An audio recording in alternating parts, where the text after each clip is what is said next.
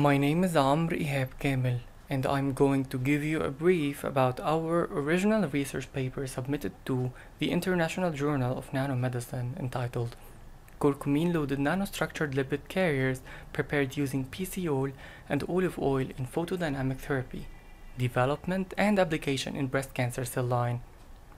This research has been done by Kamel, Fadel and Louis.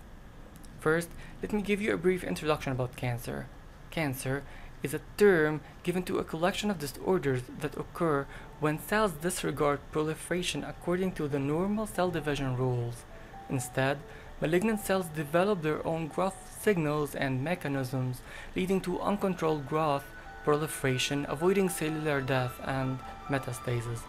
The continuation of this proliferation and invasion of these malignant cells disrupt the normal physiological functions of organs and may have fatal prognosis if left untreated. In fact, almost 90% of cancer-caused death occurred due to such invasion in a process called metastasis. Among the different types of cancer, the most frequent cancers in Egypt were liver cancer, breast cancer, and bladder cancer. Now, we're going to give a brief about curcumin, the magical molecule. Curcumin is one of the most commonly used extracts and extensively researched phytochemicals for cancer treatment. It is one of the constituents of turmeric powder derived from the dried rhizomes of Curcuma longa L. Turmeric contains 3 different analogues of curcumin called curcuminoids. The efficacy of curcumin in combating cancer was found to be higher when used in combination with its analogues. Curcuminoids induce apoptosis in cancer cells through the inhibition and downregulation of several cellular pathways, enzymes, and proteins.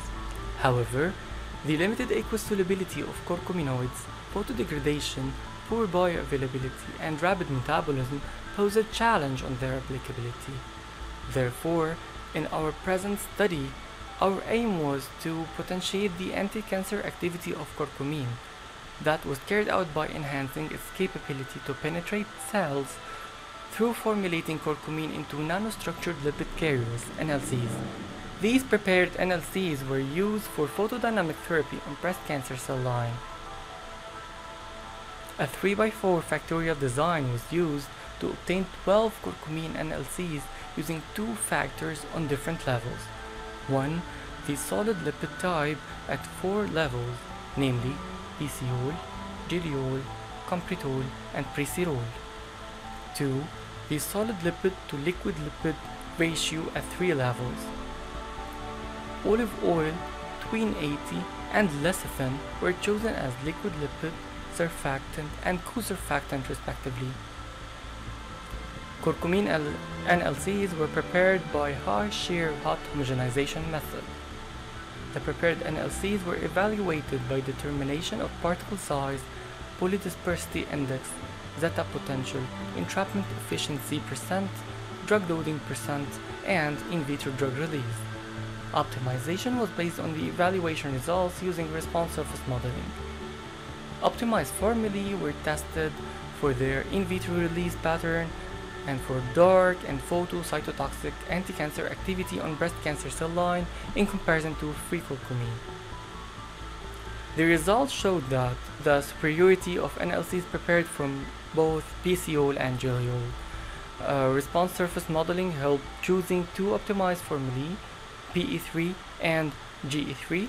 PE3 prepared using Peceol showed enhanced release rates compared to GE3 prepared from geliol, and also superior cytotoxic anti-cancer activity when compared to both GE3 and free curcumin under both light and dark conditions, as per the 2 illustrations below, which shows the release pattern and the cell survivor following the cytotoxicity tests. The small mean particle size, spherical shape, as well as the negative zeta potential enhanced the internalization of the NLCs within cells. Also, modulation and inhibition of P-glycoprotein expression by Peceol synergized the cytotoxic activity of curcumin.